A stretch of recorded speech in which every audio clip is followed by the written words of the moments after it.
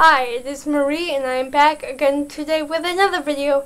So I told you all I would try and upload something on Monday and Wednesday. However, this did not happen. I'm sorry. But I'm coming to you on a Friday as is normal. And today I wanted to talk about my surgeries and other medical experiences with cerebral palsy. Now, I've only really had surgery done on my eyes as far as I know.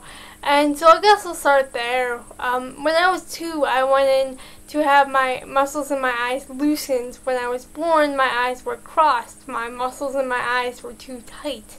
And so they did loosen the muscles in my eyes. But what ended up happening was they loosened the muscles in my left eye a bit too much. And so from the time I was 2 and until I was 9, I had a lazy eye in my left eye. And then when I was 9, I went in to have that corrected again with another surgery, so they tightened the muscles in my eyes and corrected that. That surgery when I was 9 is the one surgery, the one real medical experience that I have real vivid memories of, just because of the significance of that whole ordeal. However, when I was 8, when I was 9, it was this period of medical experiences for me. I would have my legs looked at by a specialist, and I ended up having to go to what they call gait lab at the Children's Hospital. They hooked all these wires up to me, and they had me walk around a bunch of times around the room to monitor how I walk. And then that started a whole process of trying to correct my walk, trying to make it better, trying to make it so my left foot when it turned in every time I walked, correct my limp, and so I went to physical therapy. I tried Botox. I had all these doctor's visits that I had to go to, which was really a pain because I missed a lot of school at this time. I always was taken out of school to go to these appointments, and that was real interesting to me because I had never gone to the doctor so many times in a year.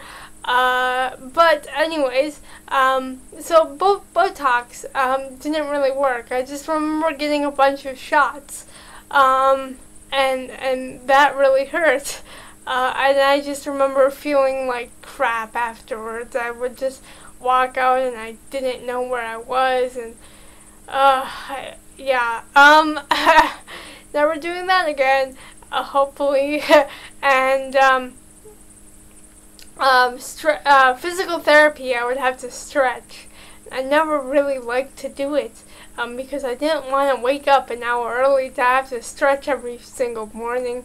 It really was a pain. They would send me home with all these bands and they're like, oh, stretch out your hamstrings, do whatever. I'm like, I don't want to do this. Like, I'm looking back at it now. It's like, I'm an 8-year-old kid. I'm a 9-year-old kid. What else did you want me to think? Like, I didn't think it was fun.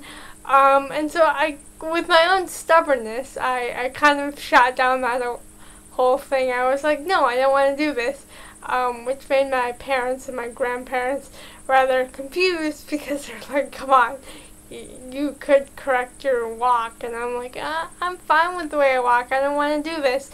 Anyways, I'm kind of going off here. But yeah, 8, 9 real medical experiences right there. I would have to just do everything and go to the doctors all the time. And fortunately enough, I stopped going by the time I was around 12. The visits started to get a little less frequent. My parents were like, okay, we can put an end to this because you really don't want to do this.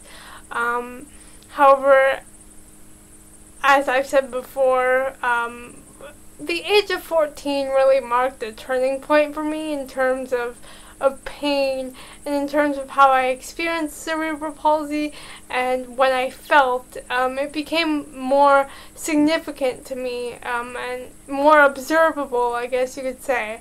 I started having real pain in my knees, hips, and joints, just my hands.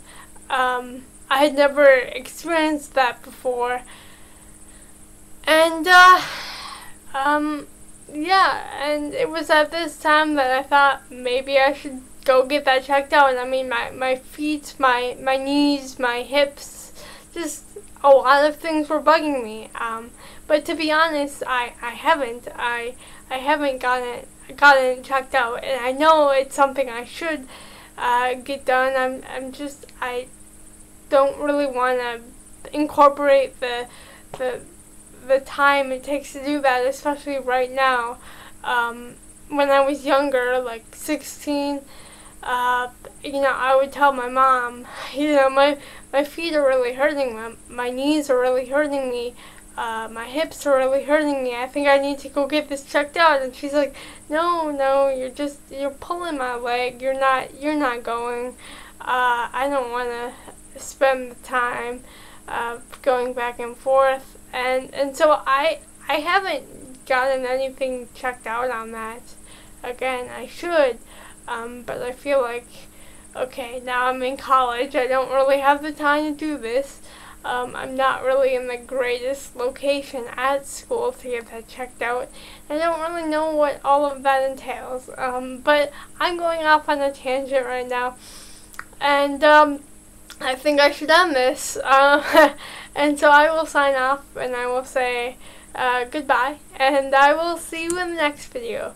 If you have any comments, questions, concerns, opinions, suggestions, anything, go ahead and comment down below.